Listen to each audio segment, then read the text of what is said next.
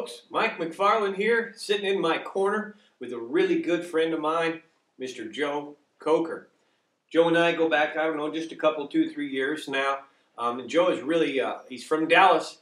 He's got his heart in fishing more than anybody I know. And honestly has done more for me, the YouTube page and the social media. A thank you is not enough. So to get him here in this corner and have him talk with you and be on one of the corners, it makes my heart happy. And I can tell him and tell you guys how grateful I am to have this man as a friend. We're going to talk to you about some cool things today. Plastics, making your own plastics, and even melting used plastics. There's some benefits to both ways. But we're also going to talk to you a little about what Joe does and Joe's YouTube page as well. And I personally ask you, pay attention, listen to what he's got to say, and go find his YouTube page and like it like you like mine. But Joe, you know, with all the things going on right now, the hardest thing that we're running into is it seems like no one has product. Bass Pro Shops doesn't have it. Zoom, it doesn't matter what you're looking for, you can't seem to get it. So much so that Zoom had to make a press release right after ICAST because there were so much rumors because some of the low supply of the soft plastics at places, they had to go online, do a press release and say, no, we're not selling our business, we're not going out of business, and no, our big distribution plant did not burn down. Those were rumors that were going on at ICAST about them that they had to address because... Wow, I had no idea. You know, yeah. I can really, just to defer real quick, it's weird to see companies like Frito-Lay owned by Pepsi-Cola and they don't have potato chips. Gatorade doesn't have Gatorade. You know, we're up in a real deal, a worldwide deal right now with the unbalance of our system and what's going on. But let's keep it to fishing. So Zoom has a press release. Zoom's fine. They're just like everybody else. The supply chain is slow. The supply chain is slow. So everything from making it to getting the products to shipping the products, it's just one big channel. Yeah, it's just slow. Yeah, and that presents problems, especially on a lake like Fort, because these bass get on Pacific colors that if you don't have them, sometimes you're just wasting the cast. 100%. With that in mind, guys, this is what I wanted you to see today. Besides spending some time and getting to know Joe, a couple weeks back I showed you some bags of used plastics.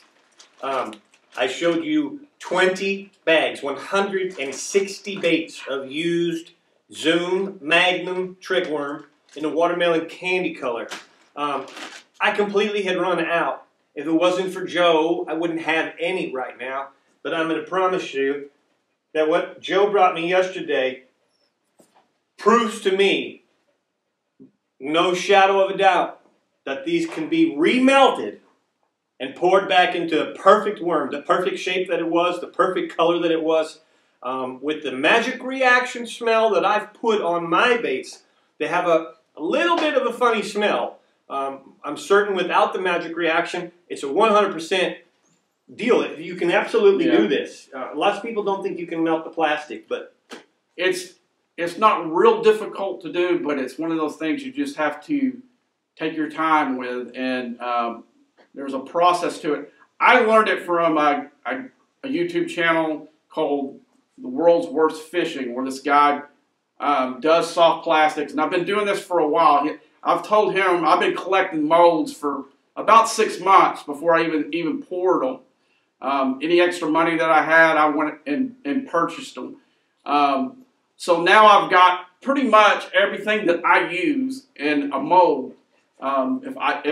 See right now, if I wanted to do watermelon candy, and I couldn't find these Magnum trick worms or Magnum Finesse worms, I can go to Academy or Bass Pro Shop, find a bait in the color that I need, melt them into something I can use. Correct. Oh, that's really cool. So, in other words, we're needing the watermelon candy, and we want it in the Magnum trick worm. Well, we don't have it. We could buy watermelon candy brush hogs, melt them down, and re-pour them into the Magnum trick worm. Or do what Mike does, because he does a really good video that shows you how to repair these but sometimes they get beyond the point where he can repair them. Yep.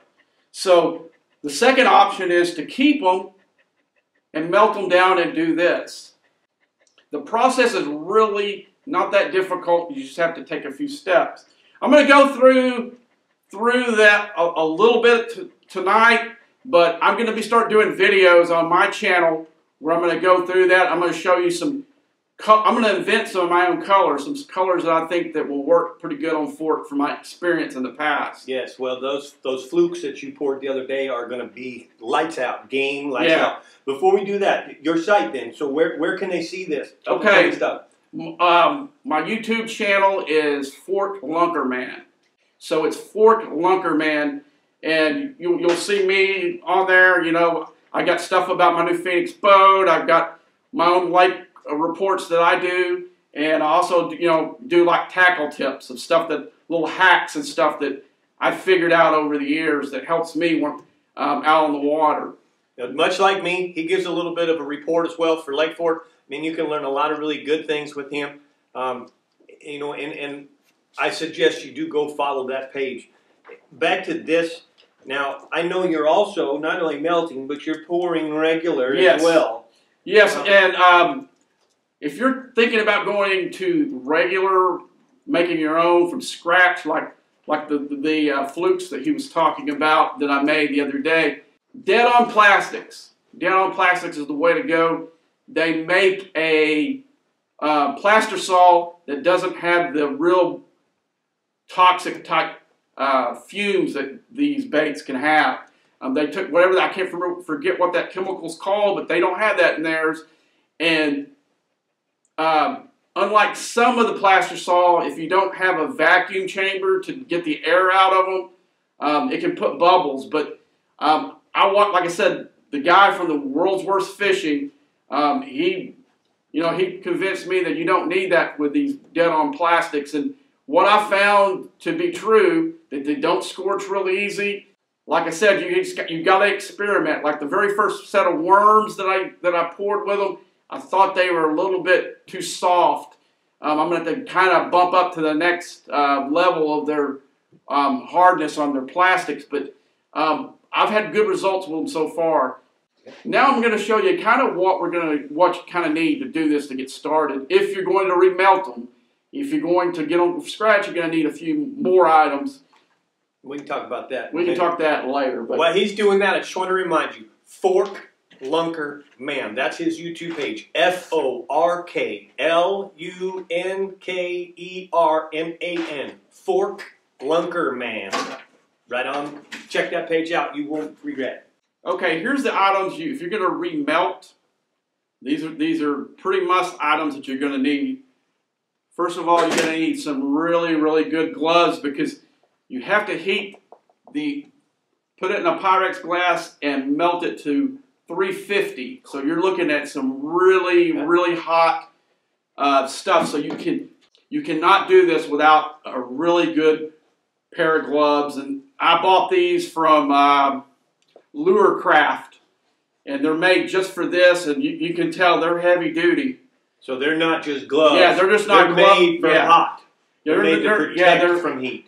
They're not like your gloves you buy at the hardware store or anything like that. These are made to, maybe for even like if you're doing something in a kiln or a autoclave. They're made to protect from heat. They're really, really good. I can tell you that for a fact. Well, I used to be sponsored by Pro Swim Baits about 20 years ago. Mm-hmm. And I can tell you that this plastic right here, the 300 and something degrees, is brutal if you get burned by it.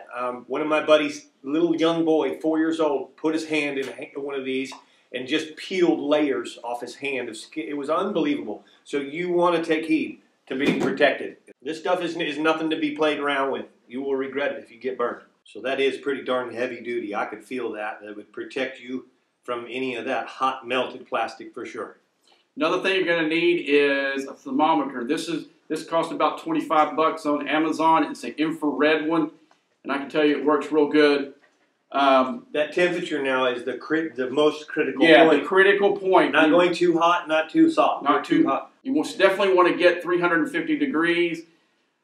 Remelting, you do not want to get, I think what I've heard is you don't want to get over 380. That's when it starts scorching. Starts changing color and burning. Yes. And if it's got glitter into the ones you remelt, it'll start disintegrating the glitter. The glitter. And that was another thing that, you might want to do if you know the glitter combination, is buy a little bit extra of that so you can kind of juice it up a little bit. Supplement the loss of glitter.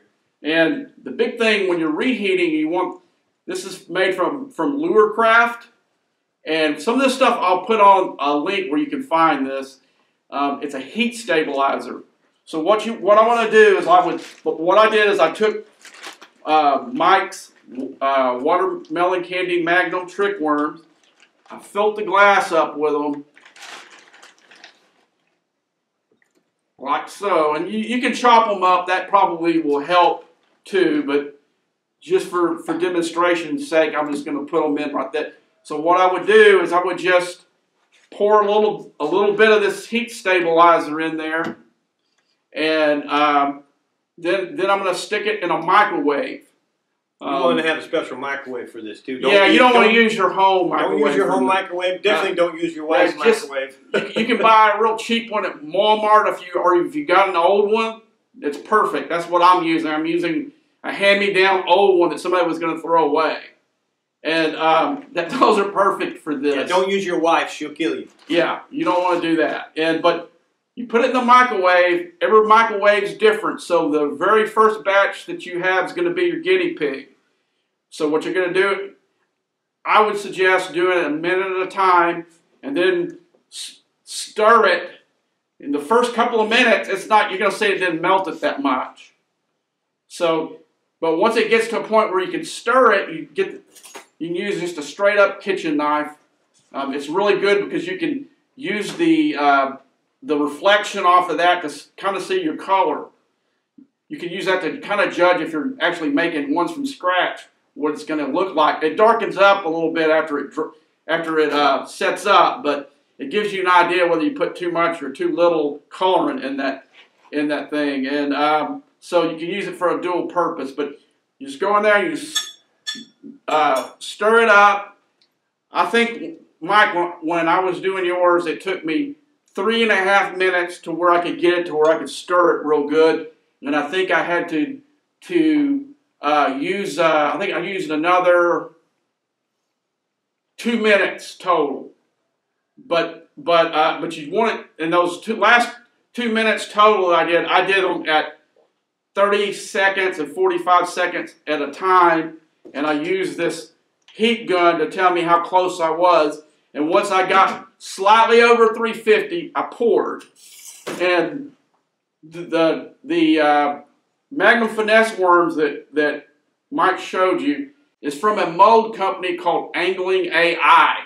This is their Magnum Finesse worm. They call it something different, but basically it's a 6 3/4 inch worm.